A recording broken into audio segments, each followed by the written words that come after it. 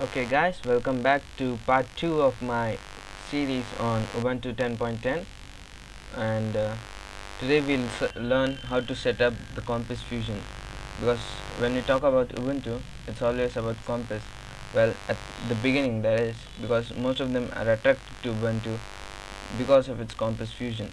So we'll learn how to install it and set it up. There are three ways of installing it.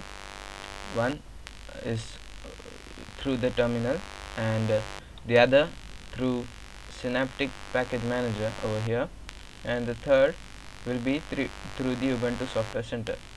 So the easiest way, I would say, this time is not Ubuntu Software Center but the Synaptic Package Manager. So you go to Synaptic Package Manager, it will prompt you for your password. You put in your password, then this window will show up. So here you will type in the search box cc-sm. So these two options will show up. Simple cc-sm is a very simple config settings manager, and it's easy to set up, so we'll mark that for installation. And it will ask if you want to mark the other one as well, and these are also the dependencies which you'll need, so we'll mark those two. And to install, we'll hit apply. When you hit apply, it'll show you what has to be done. So you'll hit apply,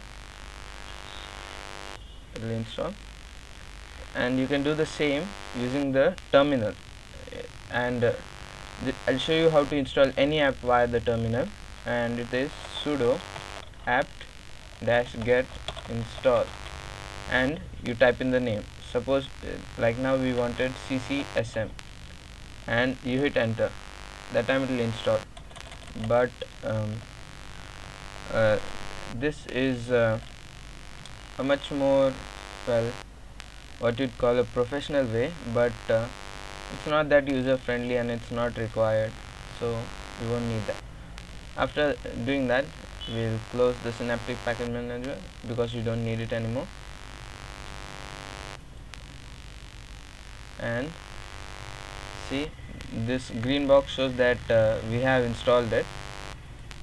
You go to system, administration, preferences, and you will find the compiz config settings manager and the simple one.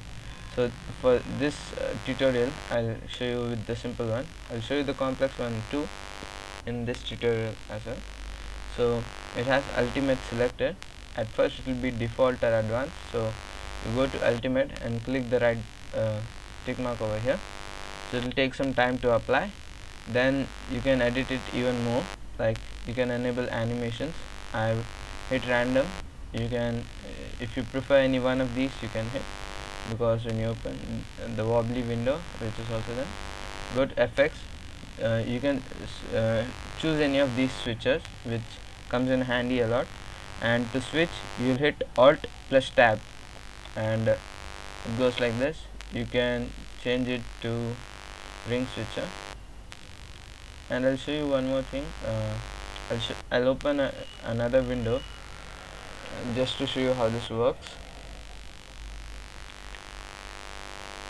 So we'll do it like this. So it switches, it comes in handy.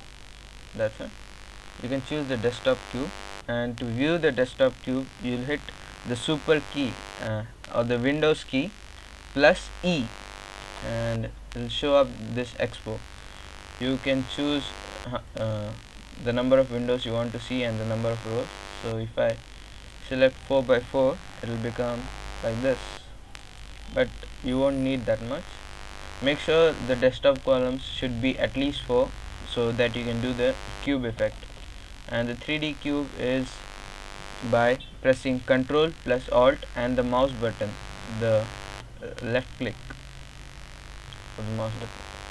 Now we'll close this, but if you do it at the same time, you might not find the same effect, because I've installed compiz once, and that's why I have some default effects. So we'll go to the other complex one, which is the first one, compiz config settings manager. We'll go to you'll select all the animations which you want.